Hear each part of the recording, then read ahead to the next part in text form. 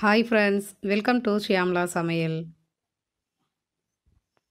இன்னைக்கு நம்ம பார்க்க போகிறது உளுந்த வடை ரொம்ப சுலபமாக எப்படி செய்யலான்னு பார்க்கலாம். ஒரு 3/4 கப் உளுந்தை 2 மணி நேரம் நல்லா ஊற வச்சுட்டு அதை நல்லா வாஷ் பண்ணி நல்லா தண்ணியை இருத்துட்டு ஒரு மிக்ஸி ஜாரில் போட்டு இப்போ இதை தண்ணி தெளித்து கொஞ்சம் கொஞ்சமாக தண்ணி தெளித்து தான் அரைக்கணும். மொத்தமாக தண்ணி ஊற்றிடாதீங்க. இப்போ இந்த மாவுக்கு தேவையான அளவு உப்பு சேர்த்துக்கலாம். இப்போ மாவு அரைச்சி எடுத்தாச்சு. இப்போ இதோட 2 டேபிள் ஸ்பூன் அரிசி மாவு சேர்த்துக்கலாம். வடை நல்லா மொறுமொறுப்பாக கிறிஸ்பியாக வர்றதுக்கு இந்த அரிசி மாவு சேர்த்து பாருங்கள், ரொம்பவே சூப்பராக இருக்கும். அதோட நல்லா பொடியாக கட் பண்ண ஒரு டேபிள் ஸ்பூன் பச்சை மிளகாய் சேர்த்துட்டு ஒரு பிஞ்ச் அளவு ஒரு இன்ச் அளவுக்குள்ள இஞ்சி நல்லா பொடியாக கட் பண்ணி அதையும் சேர்த்துக்கோங்க. கூடவே நல்லா ஒரு பெரிய வெங்காயத்தை நல்லா பொடியாக கட் பண்ணி அதையும் சேர்த்துட்டு இதோட நல்லா பொடியாக கட் பண்ண கருவேப்பிலை சேர்த்துக்கலாம். அதோட கொஞ்சமாக மல்லி இலை, இது எல்லாத்தையும் சேர்த்து நல்லா மிக்ஸ் பண்ணி விடுங்க. ஏன்னா கட்டி போடாமல் இருக்கணும். அப்போ தான் வடை போடும்போது நல்லா வரும். வடை நல்லா கிறிஸ்பியாகவும் நல்லா முறுமுறுப்பாகவும் இருக்கும். இப்போ மல்லி இலையும் சேர்த்தாச்சு. சேர்த்த பிறகு இதை நல்லா மிக்ஸ் பண்ணிடலாம். வடை செய்ய தெரியாதவங்களும் இந்த ட்ரிக்கை யூஸ் பண்ணி செய்யுங்க, ரொம்ப ஈஸியாக வரும். உங்களுக்கு மாவு கொஞ்சம் தண்ணியாக போயிடுச்சுன்னா கூட நீங்கள் அரிசி மாவு கொஞ்சம் எக்ஸ்ட்ரா கலந்துட்டு அதை நீங்கள் அதுக்கப்புறமா வடை போட்டுக்கலாம். இப்போ மாவு கொஞ்சம் கெட்டியாக இருந்ததுனால கொஞ்சமாக தண்ணி ஆட் பண்ணியிருக்கேன். தண்ணியை மொத்தமாக ஊற்றிடாதீங்க, பார்த்துட்டு மாவோட கெட்டிக்கு பதத்துக்கு ஏற்ற மாதிரி தண்ணி சேர்த்துக்கோங்க. இப்போ மாவை கையில் நல்லா பிசைஞ்சு விட்டுறலாம். கையில் நல்லா மிக்ஸ் பண்ணிங்கன்னா நல்லா எல்லா இடத்துலையும் பச்சை மிளகா அந்த மல்லி கருவேப்பிலையெல்லாம் நல்லா ஈவனாக வரும். இப்போ வடைக்கு தேவையான மாவு ரெடி ஆயிடுச்சு. இப்போ இதோட ஒரு 10லேருந்து 15 மிளகு சேர்த்துக்கோங்க.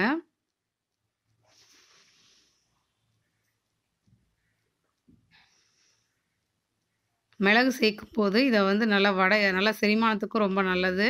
நல்லா கிறிஸ்பியாகவும் இருக்கும், நல்லா வாசனையாக இருக்கும் இந்த மிளகு சேர்க்கும்போது. இப்போ நல்லா கலந்து விட்ட பிறகு இப்போ வடை சுடுறதுக்கு ஃபஸ்ட்டு எண்ணெய் சூடு பண்ணிடலாம். ஃபஸ்ட்டு இப்போ எண்ணெய் நல்லா சூடான பிறகு ஒரு சின்ன பீஸ் மாவை எடுத்து போட்டு பாருங்கள். இந்த மாதிரி மேலே எழும்பி வரணும். அதுக்கப்புறம் தான் நம்ம வடை போட ஆரம்பிக்கலாம். இப்போ நல்லா எண்ணெய் ஹீட் ஆகிடுச்சு. நீங்கள் நல்லா கையில் போட்டாலும் ஓகே, நீங்கள் எந்த ட்ரிக்ஸ் யூஸ் பண்ணுங்கள். ரொம்ப ஈஸியாக செய்ய தெரியாதவங்க கூட ஈஸியாக செஞ்சிடலாம். டீ ஸ்ட்ரெயினரோட பேக் சைடில் திருப்பிட்டு நம்ம வடை மாவை கொஞ்சமாக எடுத்து அதில் வச்சிடலாம். டீ ஸ்ட்ரெயினரோட பேக் சைடு வச்சுக்கோங்க. இப்போ இதில் வடைக்கான மாவை வச்சுட்டு நடுவில் சின்னதாக ஹோல் போட்டுக்கலாம். போட்டுட்டு அப்படியே திருப்பி மெதுவாக எண்ணெயில் அப்படியே விட்டிங்க அப்படின்னா இந்த மாதிரி அழகாக விழுகணும். பாருங்கள் எவ்வளோ அழகாக வடை கீழே நல்லா கீழே விழுந்தால் தான் அந்த மாவுக்கு நல்ல பதத்தில் இருக்கிறதா அர்த்தம். இப்போ இதே மாதிரி எல்லாம் ஒரு 2-3 வடை போட்டுக்கலாம் இந்த எண்ணெயில். இப்போ பாருங்கள் அதே மாதிரி மாவு எடுத்து வச்சுட்டு ரொம்ப அதிகமாக வச்சிடாதீங்க. இந்த அளவுக்கு மாவு வச்சுட்டு நடுவில் சின்னதாக ஒரு ஹோல் போட்டுட்டு அதை அப்படியே திருப்பி விடுங்க. அவ்வளோதாங்க. அடுப்பை சிம்லேயே இருக்கட்டும். அப்போ தான் நல்லா உள்ளேயும் வெந்து வெளியிலையும் நல்லா கிறிஸ்பியாக வரும். இப்போ நல்லா ஓரளவு நல்லா வடை வெந்துட்டுருக்கு. இப்போ 2 பக்கமும் நல்லா திருப்பி விடலாம். போட்ட உடனே திருப்பிடாதீங்க.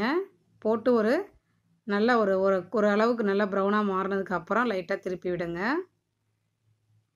இப்போ 2 பக்கமும் திருப்பிக்கலாம். இந்த எண்ணெயில் 2 தான் போட முடியும், அதனால் மொத்தமாக போட்டிங்கன்னா வேகாது, வடை ஒன்றோட ஒன்று ஒட்டிகிட்ருக்கும்.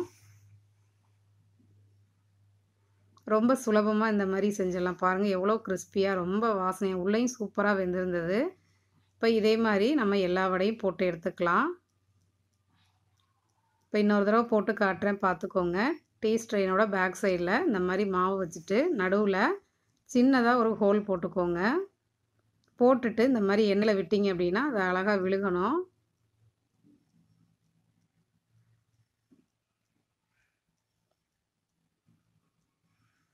இதே போல் நம்ம ஒவ்வொரு மாவையும் போட்டு எடுத்துக்கலாம்.